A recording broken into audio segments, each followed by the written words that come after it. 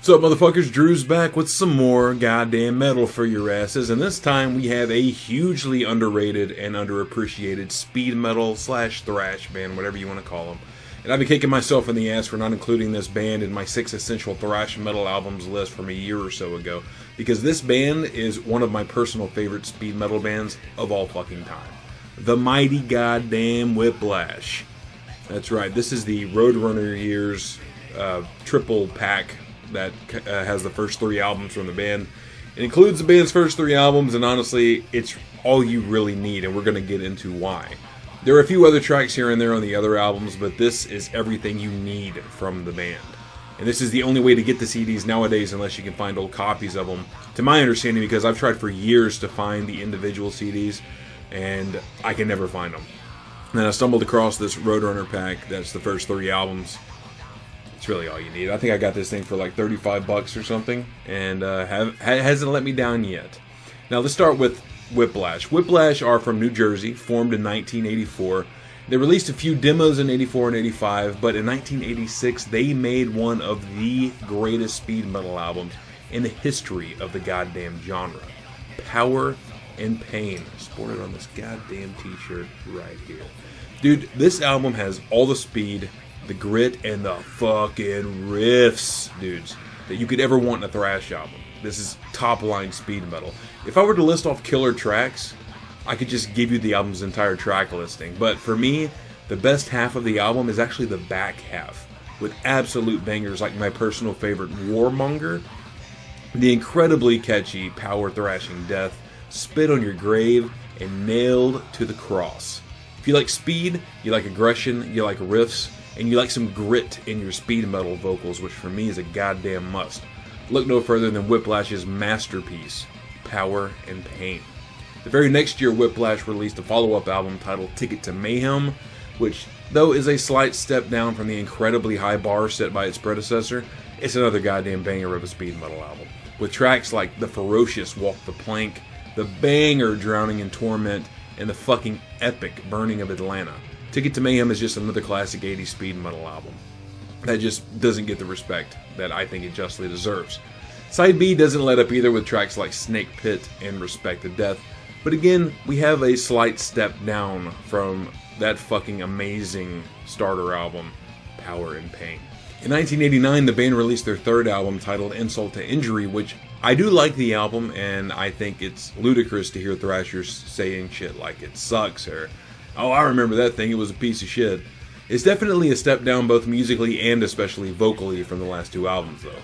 For some damn reason, and I would love to hear a good reason why, I've never read it anywhere, I've never heard it in an interview or anything, Tony Portaro, who up to this point had handled all the guitar work and the vocals, only performs the axe slinging on this thing, and the band hired a vocalist, which I don't hate the guy's voice, but it doesn't have that spit-in-your-face grit and aggression that the previous albums have. This sounds to me like a decision that was probably made by a record label or something to drop in a pretty boy style vocalist into this aggressive speed metal meat grinder, and the whole album as overall just suffers for it, in my opinion. Still, tracks like Hiroshima, Rape of the Mind, and Battle Scars are actually tracks that I do enjoy. It's just, again, a step down. I just imagine this album sounding so much better if Tony Portaro had stuck to the vocal duties. Aside from the vocals, though, the album is musically a bit lacking in what the previous albums had as well. But that relentless, catchy speed metal riffing, it's still there, like in smaller doses. So the album doesn't suck. It does have its moments, but in comparison to the first 2 albums, I would definitely say this is the weakest link of the 3. In fact, shortly after this album was released, Whiplash split up. So this, I guess you could say, is the album that broke the band up. And it wasn't until the mid-1990s when the band regrouped, this time with another hired vocalist, and now an added second guitarist. In 1996, the band released their 4th album titled Cult of One, that honestly isn't even worth mentioning, in my opinion, at least not in comparison to the previous albums we just discussed. Cult of One sounds like a generic 90s hard rock album that's influenced, no doubt, by the booming alternative and grunge music that was popular in the mid-90s. Still, it's not a horrible album for what it is. If you want to hear Whiplash playing music that sounds like a mixture of Crowbar and Soundgarden, then have at it. But I'm all about that goddamn speed metal, motherfuckers, and that's what I want. So Cult of One is not for me. The following year, in 1997, the band released their 5th album titled Sit, Stand, Kneel, and Pray, which included yet another hired vocalist, and they got rid of that second guitar player as well. But still, just nothing special. It's not an unlistenable album, but more of the same vibe as Cult of One. Mainstream hard rock, more maybe in the style of like Alice in Chains, and way less in the style of Venom and Slayer. And still, I don't hate it. Like, I can listen to stuff like that. I do like some of the Alice in Chains shit from that era. And some of the other music that was going around in the mid-90s. It's just, that's a style of music that I can listen to, and I'm like, oh, okay. But it's not anything that I just like, I want to hear speed metal, man. I want to hear something that kicks my fucking ass. And that's what the band started on. And to see a band go from that to kind of like a mid-level, third-rate Alice in Chains is actually kind of heartbreaking.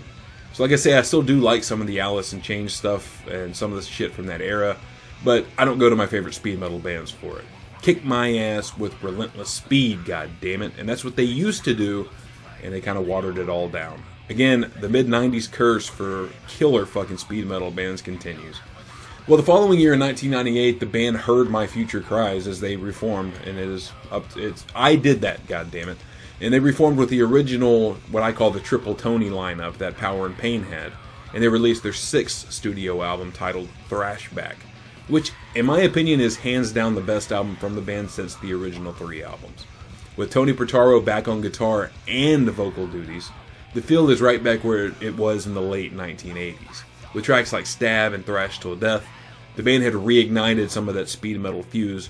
But again, it's not as good as Power and Pain. It's not as good as Ticket to Mayhem.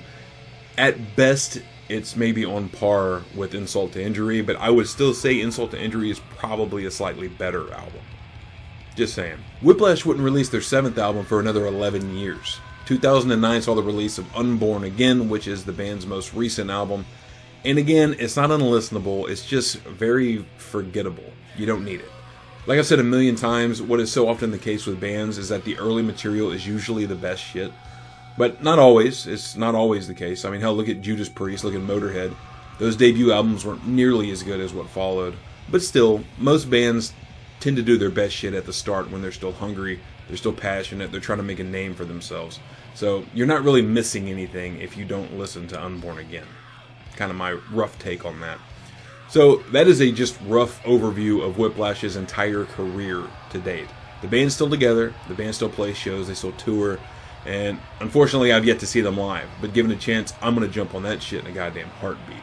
It's another bucket list band for me because those early records, especially those first 2 albums, are just kick-ass classic fucking speed metal records. And while it's been 14 years since the band put out an album, I don't feel like they really need to put out an album. Some bands they already kind of made their statement, and I just don't really think I need more of it. Now, would I welcome it? Sure. I'm totally down to hear new material from any band that I like. But if your best albums are your first 3 albums that were released back in the 1980s, and you put out 4 albums after that are at best mid, at worst horrible, I'm not going to lose sleep in anticipation for new material. I guess that's what I'm saying. But anyways, dudes, that is my goddamn review of the classic speed metal band Whiplash. That's their entire career. I'm a fan for sure, and if you have not spun that early material, especially Power and Pain, get off your ass. Get Master of Puppets out of your fucking CD player, because I'm sure you're probably listening to it for like the goddamn 9,000th time. Blast some fucking Whiplash. Broaden your horizons a little bit, because this band, in their prime, kicked fucking ass, dude. I would put that up there with Rain and Blood. You put it up there with Ride the Lightning. Power and Pain is just an incredible album. The speed, the grit, the ferociousness of it, the whole overall atmosphere. And I also love when bands just kind of attack music with a meat and potatoes approach of just like, we don't have a bunch of other bullshit going on. It sounds like 3 fucking guys just kicking ass in a studio, and that makes for some great goddamn music. Anyways, guys, if you like the video, help the channel grow by clicking that like button. If you love the kind of shit that I do here, some of these reviews and some of these other off-the-cuff rants that I do, be sure to subscribe to the channel because there is more coming. I have passed 800 subs. I want to thank everybody for that. That's really cool. I like seeing the channel grow. I like seeing that I'm going in a decent direction. And also drop some comments down below and let me know what kind of content you would like to see me do. What would you like to see me maybe review? some shit you want to talk. Maybe you fucking hate me. Just drop it in the comments. I don't care. I'd print me some t-shirts just like fucking South Park and that goddamn Tally character. Hey kids, do you love Tally? Buy the Tally t-shirt. And the next commercial is like, hey kids, do you hate Tally? Buy the I hate Tally t-shirt. Basically what they're saying is I don't give a fuck. It helps the algorithm grow, goddammit. Until the next one, keep it heavy and keep it goddamn mean. Later.